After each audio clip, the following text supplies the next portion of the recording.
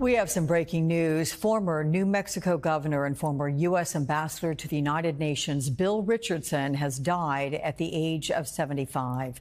My colleague NBC's Julie Tsirkin is joining me now to look back on Richardson's 5 decades of public service. You know, Julie, he was a frequent guest on our show, and I always enjoyed introducing him because I said, "Sir, you wear so many hats." He was also Secretary of Energy during the Clinton administration.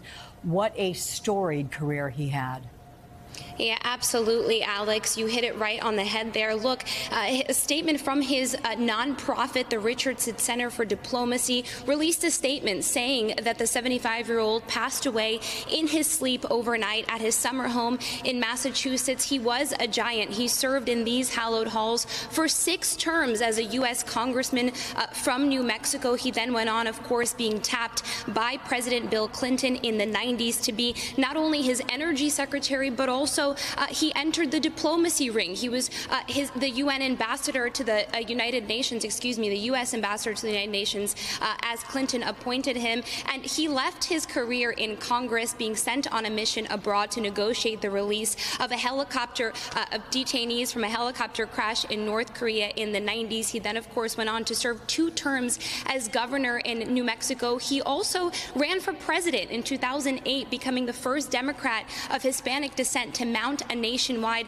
campaign for president. Of course, he later dropped out, but he served as governor until 2010. After that, though, he began a whole other career of volunteer work and nonprofit work, starting his Center for Diplomacy since 2011. The center says this morning he helped negotiate the release of more than 80 people, reuniting families. These were people who Richardson said were wrongfully detained abroad. He used his skills as a diplomat to make that happen. And I want to read you a part of a statement coming out just now, moments ago, from Senator Ben Ray Lujan, who notes that he actually held the same House seat as Richardson did back when he served in the House. He says, in part, Governor Richardson was a close friend who held the same House seat that I did. He knew how to get things done. He worked closely with my late father in the legislature. His passing is incredibly heartbreaking for so many New Mexicans who knew and respected him. He leaves behind a legacy that will never be matched, and one that New Mexicans will always take pride in. He, of course, like the other senator of the state, Senator Heinrich,